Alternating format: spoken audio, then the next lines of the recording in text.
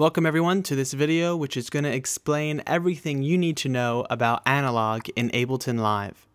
When you click on the various parts of the outside, the inside changes. So if I click on the LFO settings pop up. If I click on the filters, the filter information pops up.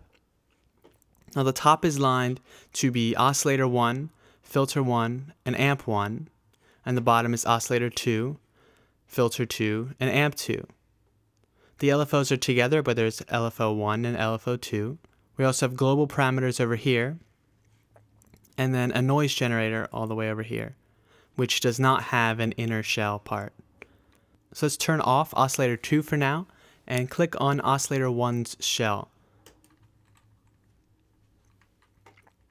Just to the right of oscillator 1's on and off button is the volume level, so you can turn it up or down.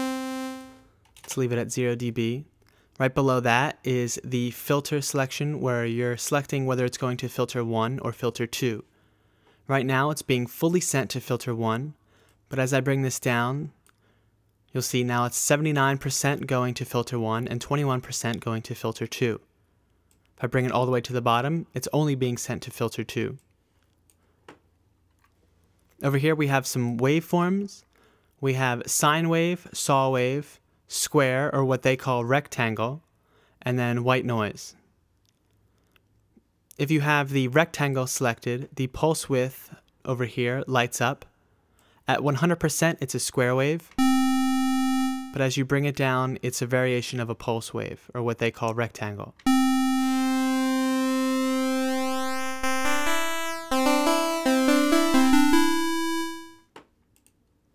Last one's white noise. And a saw wave, which is what I'm going to leave it at right now. We also have the ability to adjust the pitch by octaves, semitones. The detune knob detunes it by cents, up to a maximum of 300 cents in either direction, positive or negative. On the inner part, you see we have the pitch envelope and the time, which is the starting pitch and the amount of time it takes to get back to the normal pitch. So if I bring this all the way up,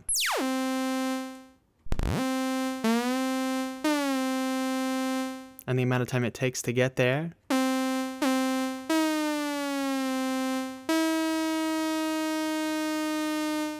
well, let's put those back to 0 for now. You can modulate the pulse width and the pitch with the LFO down here, but that's only if the LFO is turned on. Oh, in order for pulse width to be modulated, you have to have it on square or rectangle.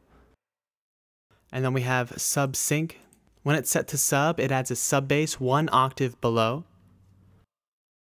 If it's set to square wave or saw wave, the sub will be a square wave.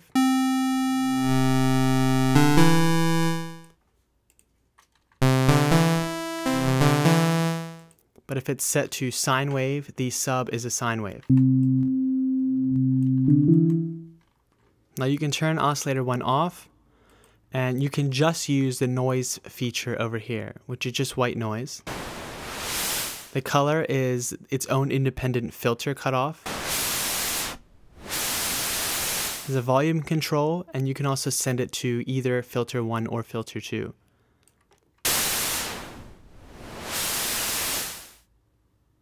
Let's turn that off again and turn on oscillator 1. Now let's move over to the filter after I change that to saw wave. So we have a variety of filters. We can do low pass, band pass, notch, high pass, and formant filters. We have 12 dB per octave, 24 dB per octave, and then for band pass, 6 dB per octave, which is just the slope of the filter. If you want that classic Moog sound, then use the 24 dB per octave. But if you want something a little more gentler, then use 12. The frequency cutoff is here. Resonance right next to it.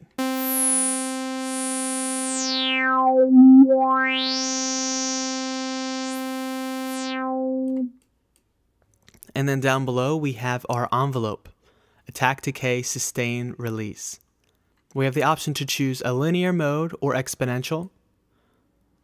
They both accomplish the same goal, but they sound different. So try both out. So let me give you a demonstration of how to control this. Let me turn the envelope up.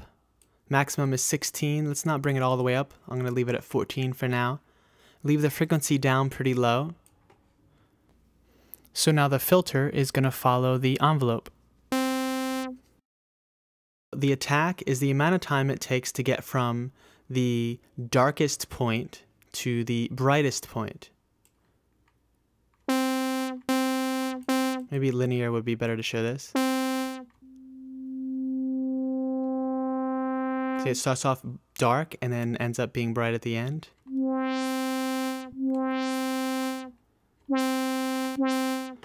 Decay is the opposite. Decay is the amount of time it takes to get from the brightest point to the level of the sustain, which is now at 0. So it's going to be going from the brightest back down to the darkest.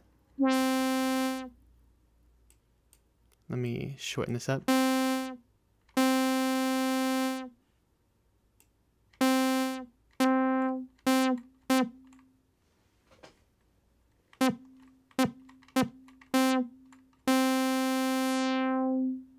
See, it starts off bright and then eventually fades to dark.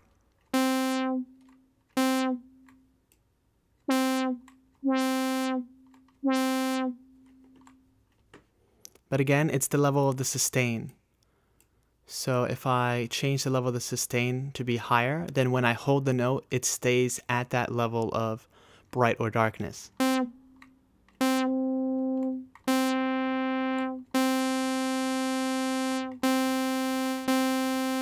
With the sustain all the way up, the decay is doing nothing.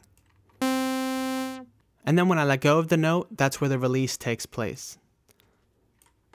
If the release is set to instant, then the moment I let go, it returns back to darkness and we stop hearing it. Let me increase it a little bit.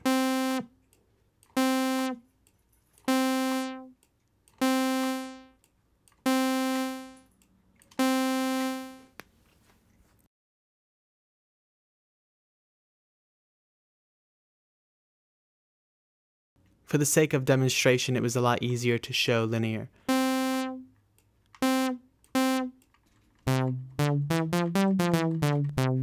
Since the LFO is already on, let's turn on frequency modulation, LFO 1 down here.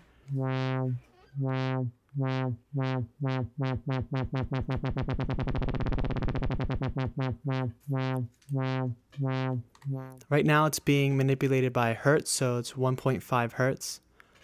But let's change that to match the tempo of the song. You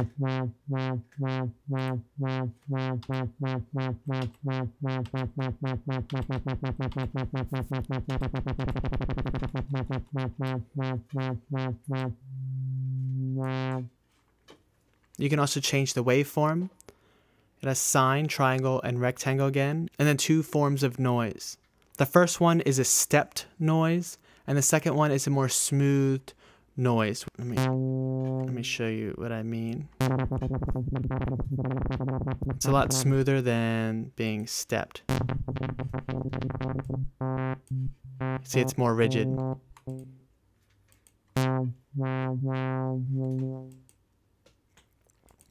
So triangle is very similar to saw wave. Right now, the width is at 50%, making it a triangle.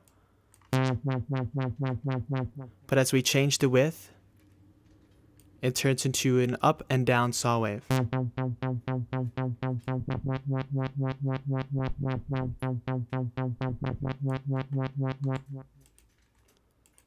Rectangle works the same way. At 50%, it's a square wave.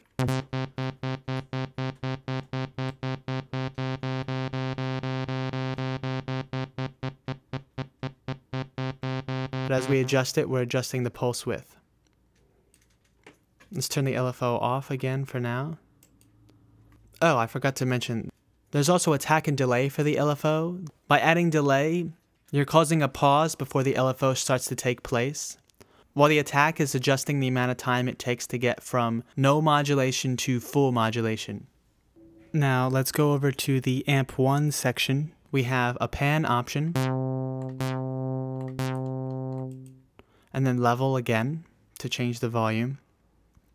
We have the same attack, decay, sustain, release of the envelope, except instead of dark at the bottom to bright at the top, it's quiet or no volume at the bottom to maximum loudness at the top.